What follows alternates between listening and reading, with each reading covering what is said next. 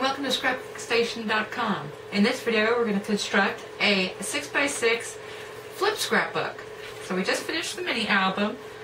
This flip book is going to give you a little more space for your layouts, but a lot of the same embellishments and layout designs would apply.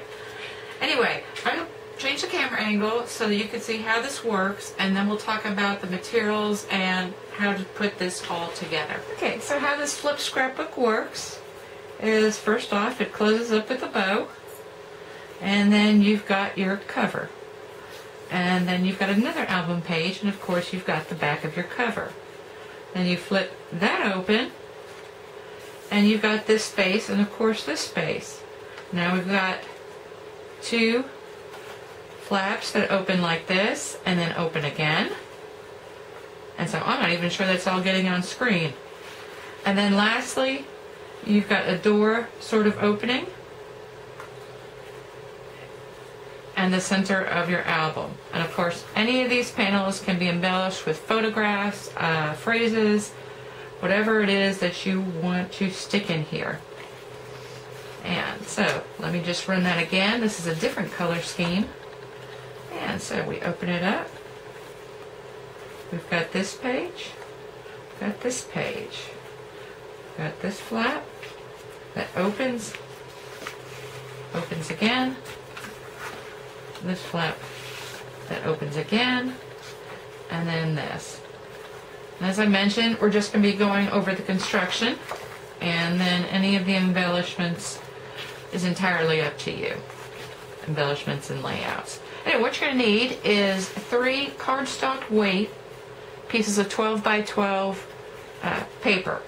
And so you'll need 2 of one color and then 1 of a contrasting color, and that is strictly for the front of your scrapbook.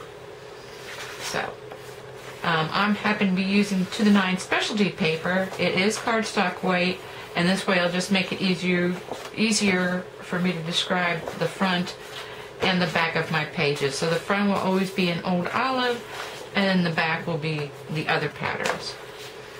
So let me get started with the schematic and talk about how to cut this up. Okay, let's begin with the 2 pieces for the main color that you've chosen. So the first thing you want to do is split them both in half at 6 inches. And so this way you've got 4 6x12 panels. And on the first panel, which is going to be the back of your album, you want to score at 3 inches and at 2 3/4 on each side. And so that's going to look like this. Now the other 3 pieces, you score in at 3 inches on each side, and all 3 you do the same. And I've drawn the schematic, which actually probably took me longer to draw than it's going to take you to put together. Now for these 3 pieces, what you're going to want to do is at these flaps, bring them end to end. So I'm going to use a tape runner. They call it snail adhesive. It's also called tape runner. And you just want to make sure that your 3 pieces are connected like this. Now if you permit me, since I have 2 different patterns on my paper, I'm going to go ahead and spin mine around this way, and this way when those last doors open up, I've got a different pattern showing. So how you do that? So I want this one to go with this one. So I'm going to flatten this out, make sure I know what I'm doing, and use my snout. Oop, let me open it up. And you could also use sticky tape. In fact, it's kind of recommended that you use sticky tape, but if I had to peel off that red, we'd be here all day. And you just want to marry those up perfectly.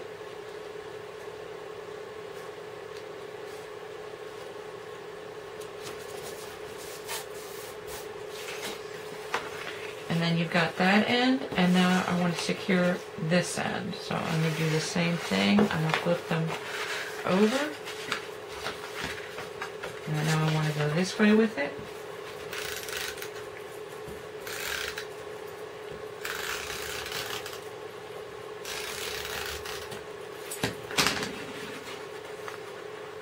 Make sure I got those square.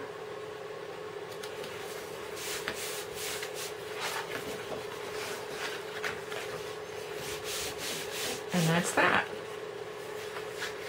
Now, once you have that together, let me go one more step. And I am going to flip this over because I want that to be the back. And then all I'm going to do is in this center section, attach my inside. So this is the inside of your album.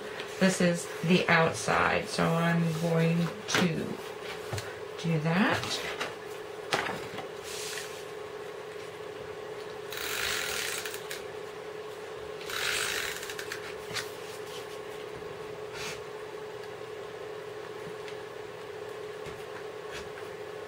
Oh man, can you believe it? Oh no, okay.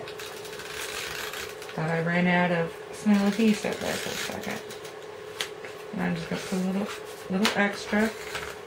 Oh, I did run out. I'm going to pause it. What I'm going to do here at this point is attach that to that. I will show you when we get back. While I'm doing that, the other piece, that other color, you're going to need is 4 5.5-inch squares. So you actually don't use the whole piece of 12 by 12. But they're each 4 the same. And then lastly, get yourself 2 pieces of ribbon, coordinating ribbon. So let me refill my snail adhesive. I will attach that together and be back here in a second, but I'll leave you with a photograph of the schematic.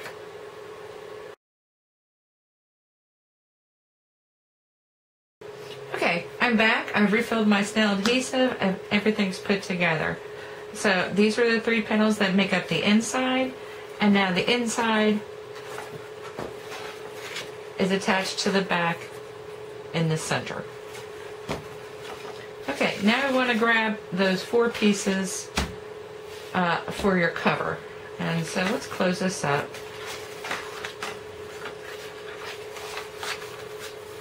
And the way your cover is going to work is you're going to want to sandwich this panel and have a ribbon coming out of this end for your left side.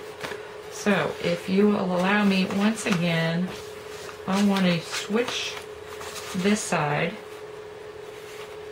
and you want to come 1/4 inch on either side. But let's go ahead and attach a ribbon. So I've got a 10-inch length of ribbon, and what I'm going to do is first off secure it on the underside with a piece of Scotch tape. And this way, when I'm putting everything together, let me see, that's 6 inches. I want to be probably right about there. It's not that critical. Pretty much center. And now let me sandwich this, and on the inside I'm going to go ahead and use my paisley. So these 2 get sandwiched together on this end.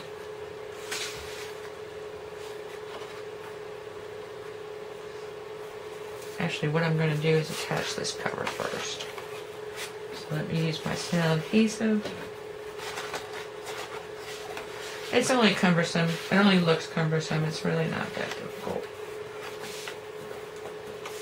And then I'm just going to put some up here.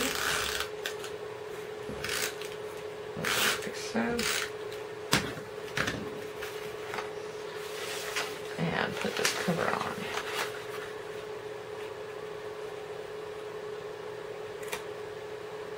As it turned out, my stripes are lining up, which I would never believe. Now on the inside cover, just going to follow, make sure it's open, right side up.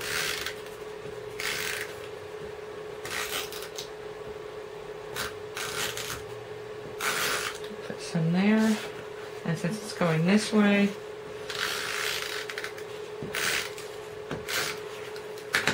and I just want to make sure these outside ends marry up.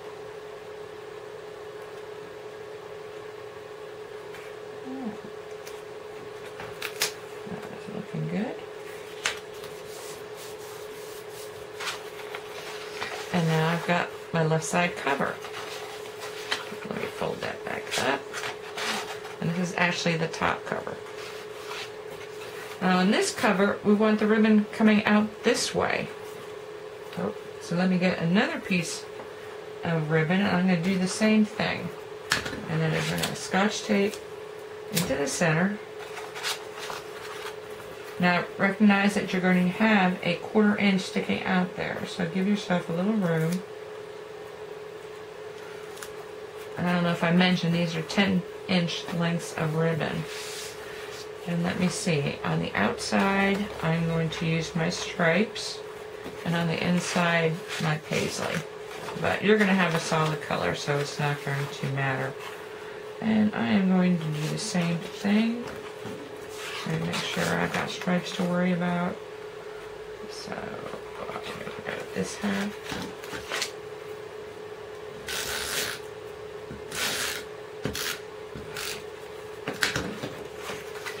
Give myself a 1/4 inch border.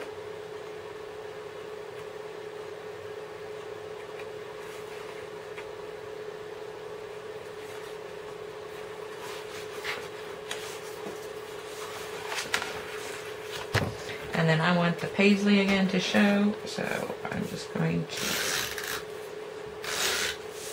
get a piece of all over this.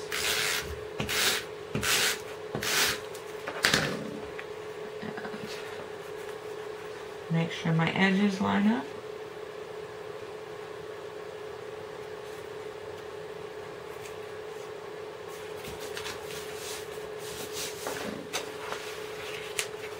Now, when I close this, and I close this, and of course you can trim this ribbon. And actually that one needs a little bit of ironing.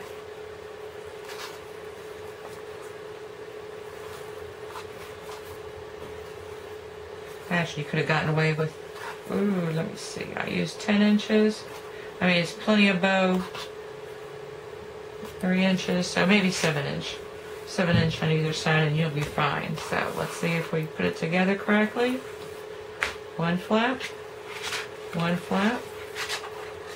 You've got this to open. And this is the last flap.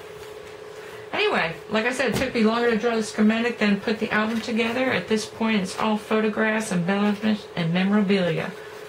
So, hope you enjoyed watching. Have fun scrapbooking.